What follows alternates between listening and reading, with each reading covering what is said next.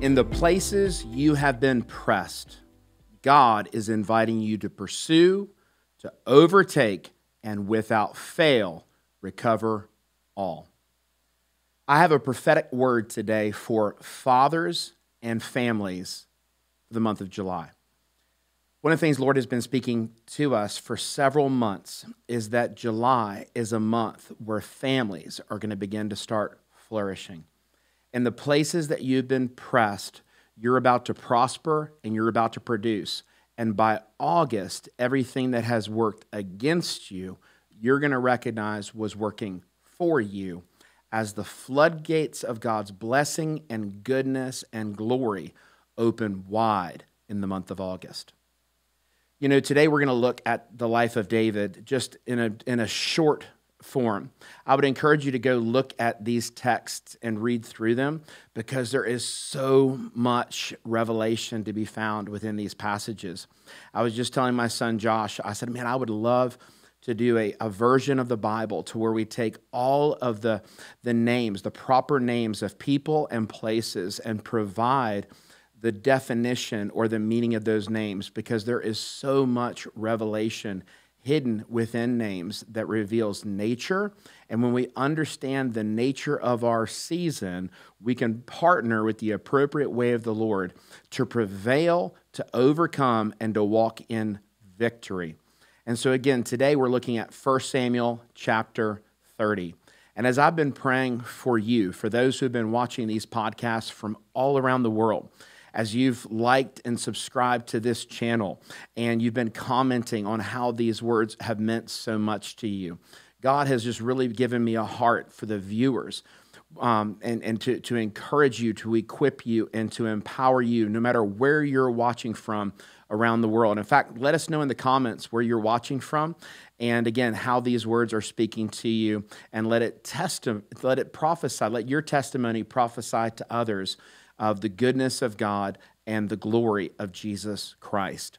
In 1 Samuel 30, we see how David had been rejected by the Philistines. And you know it's a bad day when your own people abandon you and what you're called to, it looks like the door is open, and then you decide to go ahead and give energy and effort to the very thing that has tried to keep you from your call, and they reject you as well.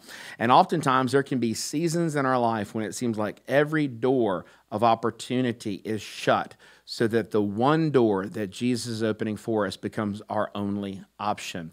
You know, even in this year of 2024 and it being a year of the open door, one of the things that I've prayed for so many is not just that God would open doors that no man could shut, but I've prayed a lot more that God would shut doors that no man could open, because there's a lot of other alternative doors that will keep you from the door of your destiny.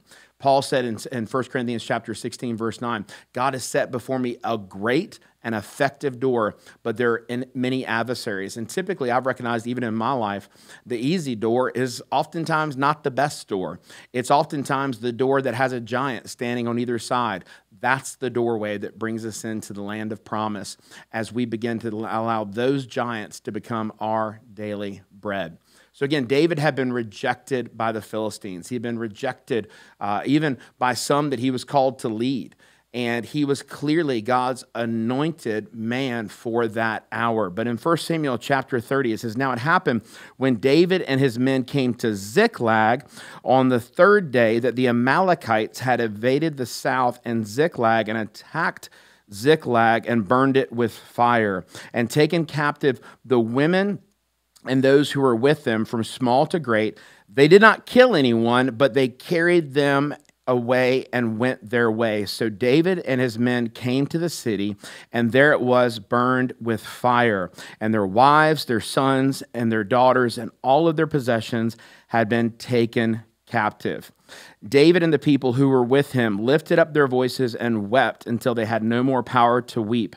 Verse 5, and David's two wives, Ahinoam the Jezreelite and Abigail, the widow of Nabal the Carmelite, had also been taken captive. Verse 6, now David was greatly distressed, for the people spoke of stoning him, because the soul of all the people was grieved, every man for his sons and his daughters. But David strengthened himself in the Lord his God. Then David sent to Abiathar the priest, Look, son, please bring the ephod here to me. And Abiathar brought the ephod to David. So in verse 8, David inquired of the Lord, saying, shall I pursue this troop? Shall I overtake them? And God answered him, pursue, for you shall surely overtake, and without fail recover all.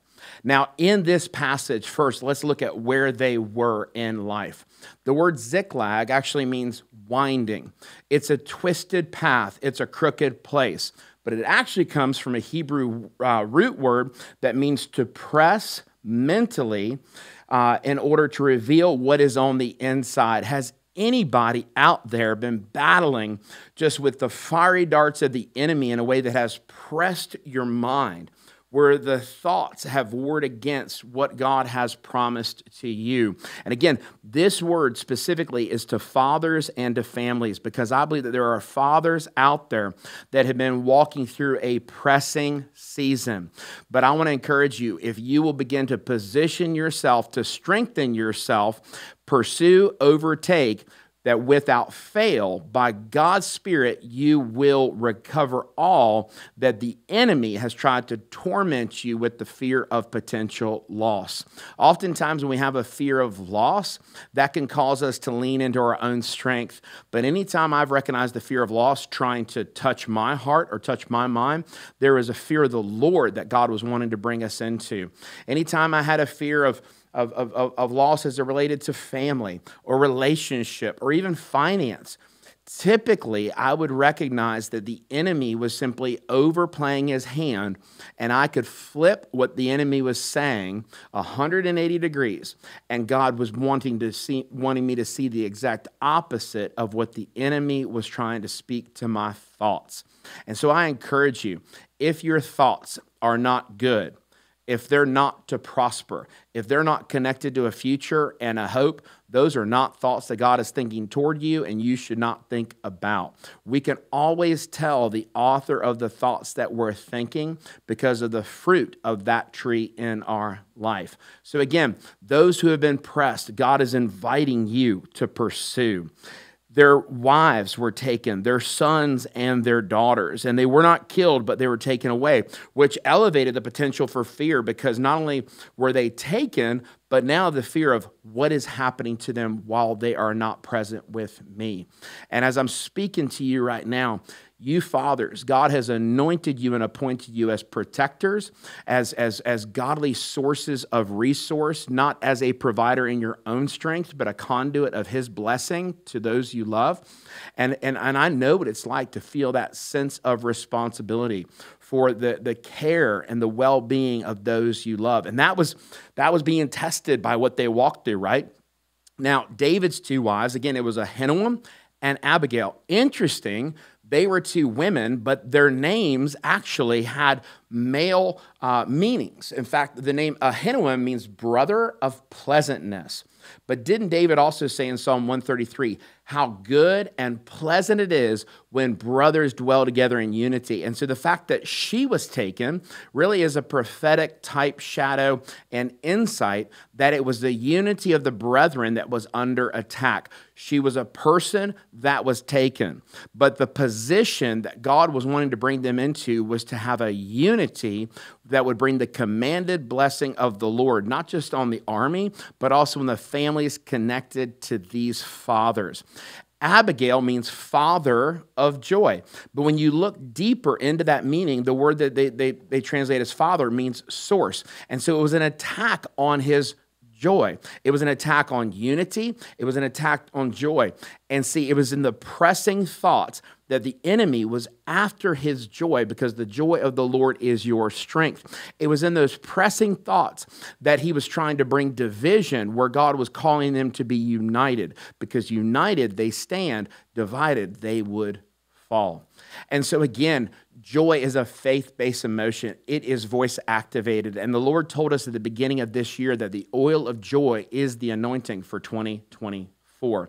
I don't have the time in this podcast to to go in depth on joy, but we have a ton of resources on our YouTube channel from Sunday services and previous Kingdom Living podcasts to where you can go back and look more at what God has been speaking about the importance of joy, peace, and hope in this season. It says in Romans 15:13 that the God of hope would what? Fill you with all joy, all peace, and all believing. And I had an encounter with the Lord in December of 2023 where he gave me a helmet of the hope of salvation. You can see that in 1 Thessalonians. And when the Lord gave that to me, a supernatural joy came on my life, and it came with a peace. Just an absolute confidence. It didn't mean that there have not been storms. In fact, I've walked through a somewhat stormy season, as many of you fathers probably have. But the truth is oftentimes the storm reveals the peace that you're planted in because it's remaining at rest in trust regardless of what life throws at you. Amen? So David was greatly distressed. The word distress means that he was bound or he felt trapped. Have you ever felt trapped by a situation, not knowing what to do, almost kind of frozen in a place of indecision, knowing that something needs to be done, but you just feel like the walls of your situation are closing in? I'm speaking to you right now that lie is breaking off of your life, and where you felt the walls were closing in, I've got great news. The roof is coming off. Hallelujah. In the same way that in Mark chapter 2, they broke through the roof and they brought their friend to Jesus. And not only was he forgiven, but he was healed and he was made whole. I want to tell you, you're coming into a season where even as you're pressed from your left and your right, there is an upward call to ascend and to come up higher.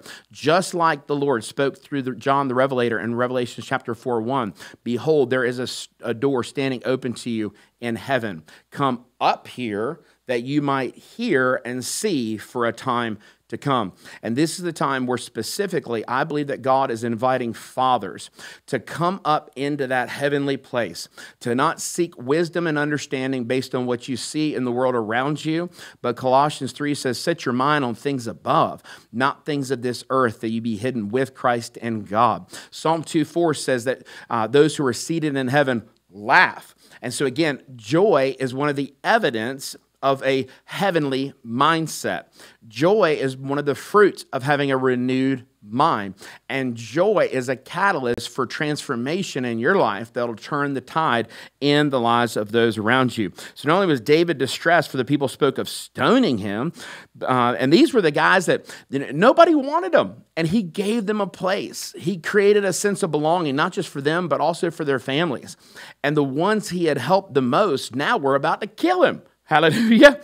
And because the soul of all the people was what? Grieved. That word grieved means bitter. And see, bitter is the fruit of the root of offense. And what happened was they had taken an offense toward David because of what had happened to them personally. Have you ever blamed someone for what happened in your life?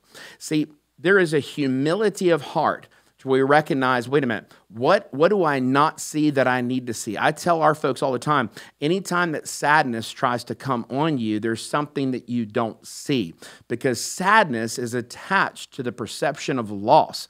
But Jesus said in John 6, nothing the Father has given to me will be lost, and it will all be raised up, resurrected, restored, and returned to me on the last day. So not only were the people grieved, every man for his sons and his daughters, but David strengthened himself in the Lord his God. That word strengthen means that he put on courage and he made the decision to behave valiantly. He didn't take up the woe is me. He took up the is there not a cause? He took ownership of the opportunity. And here with 400 men and 400 families, he said, what is it that I can do, God, that's going to bring breakthrough in the lives of the ones who are seeking to take my life? What can I do to bring them into your abundant life, that they would have life to the full until it overflows? And again, he said, shall I pursue and overtake? And God took it one step further. He saw his pursue and overtake, and he raised him without fail, recover all. He was saying, David, if you do this, I'm going to cause this to happen for you. So David went, and the 600 men who were with him, I apologize, I said 400 earlier, it was 600. And so they had grown in number and came to the brook Bezor. Now, Bezor means cheerful. It means good tidings, which is the preaching of the gospel. And see, the gospel always requires a choice.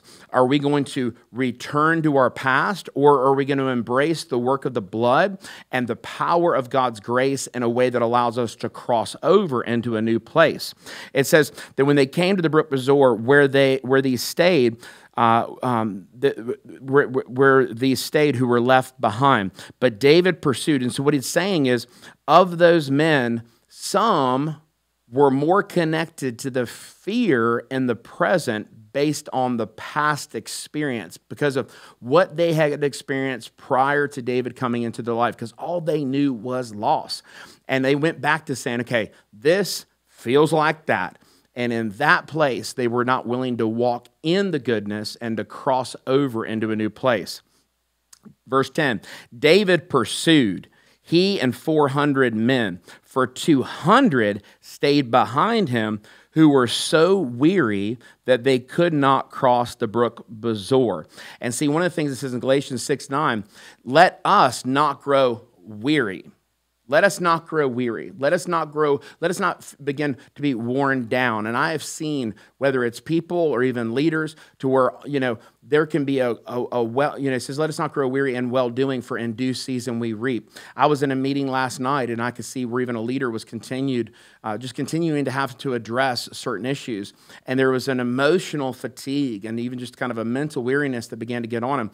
And then when he excused himself to go to the restroom, I went there too. Not to agree with what was being said about him, but to remind him who he was, say, there is a great work that you're called to. Let's get back on the wall and let's finish this thing. Amen. Verse 11, then they found an Egyptian, I love this, in the field, and they brought him to David, and they gave him bread, and he ate, and they let him drink water. And they gave him a piece of cake of figs and 2 clusters of raisins, so like a little Debbie, hallelujah. So when he had eaten, his strength came back to him, for he had eaten no bread nor drunk water for 3 days and 3 nights. Then David said to him, to whom do you belong, and where are you from? And he said, I am a young man from Egypt, servant of an Amalekite, and my master left me behind because 3 days ago I fell sick. Now again, it was the Amalekites.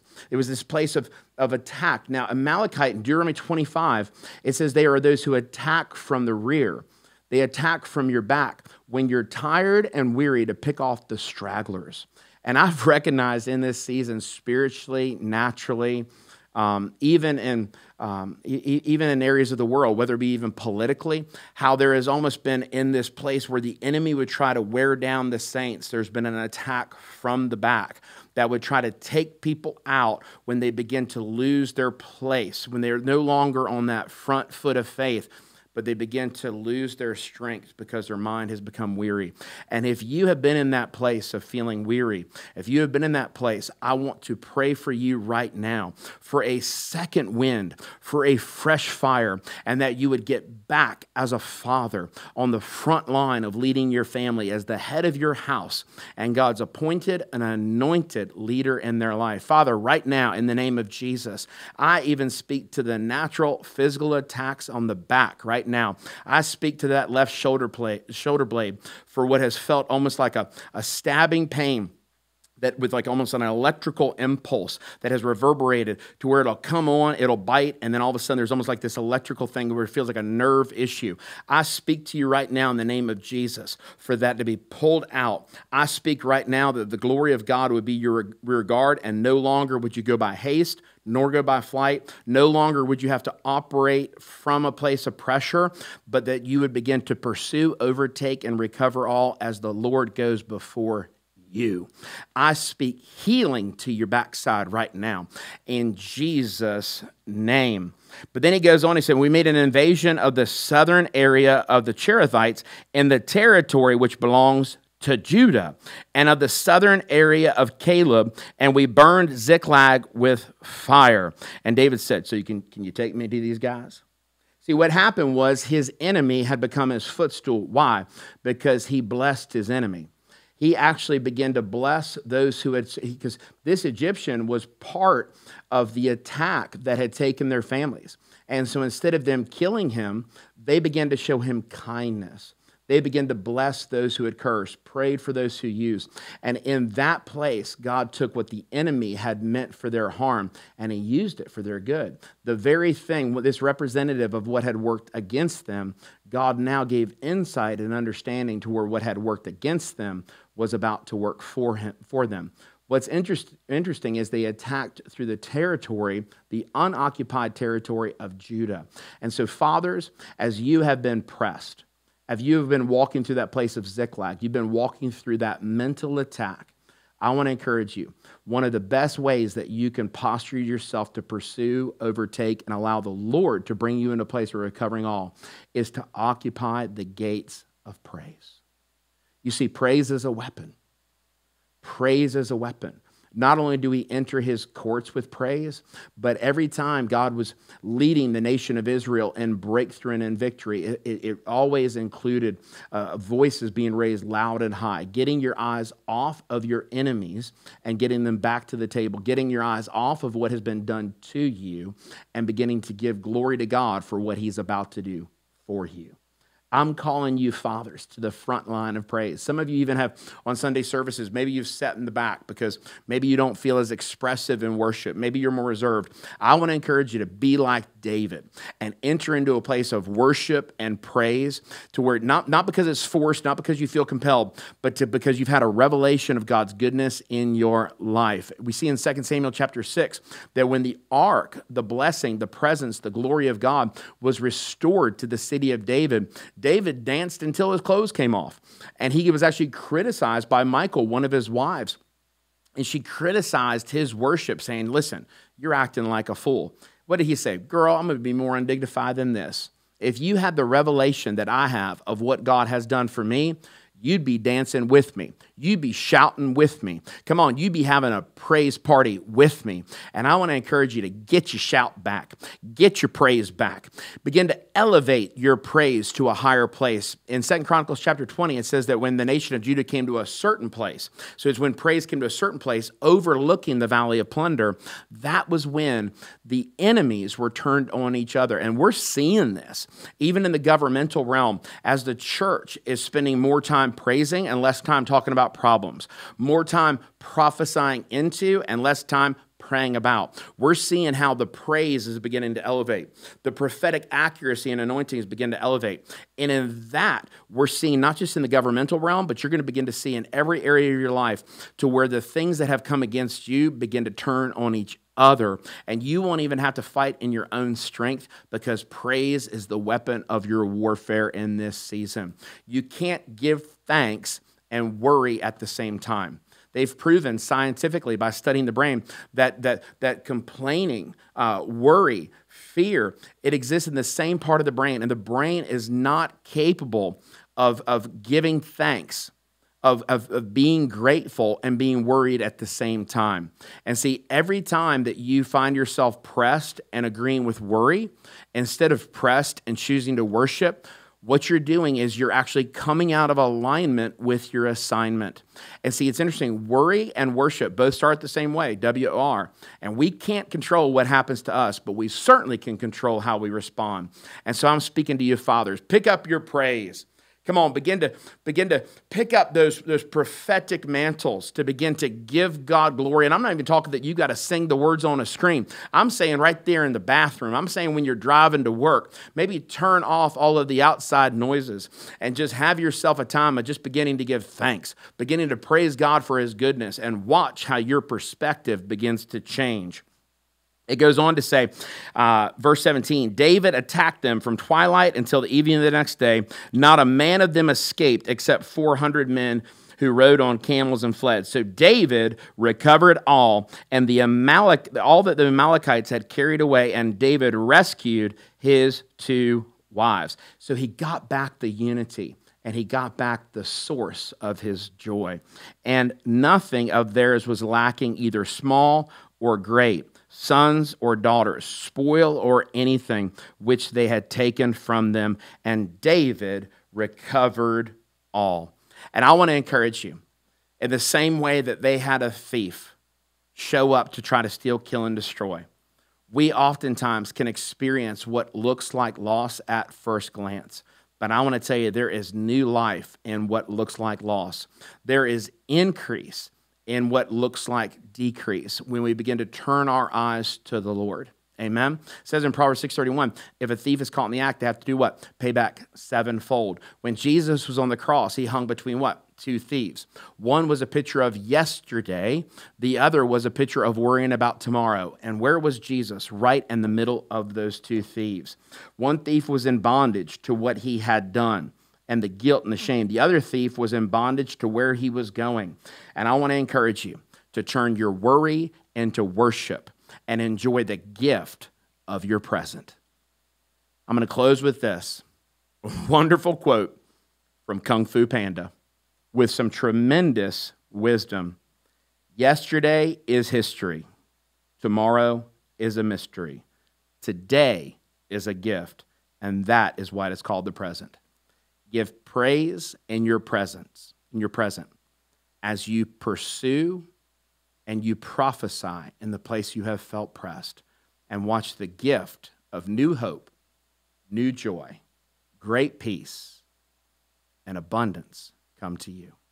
This is a recover all season. July is a month that your family will flourish, but it's going to be the fathers that lead the way. I bless you, fathers. Thanks for listening to Kingdom Living with Pastor Jason Hooper. If this episode blessed you, please take a moment and rate and review this show on Apple Podcasts and subscribe wherever you listen. Also, be sure to follow Kingsway Church on Facebook and Instagram and subscribe on YouTube to discover even more kingdom content. We pray you are richly encouraged and equipped by this broadcast of Kingdom Living.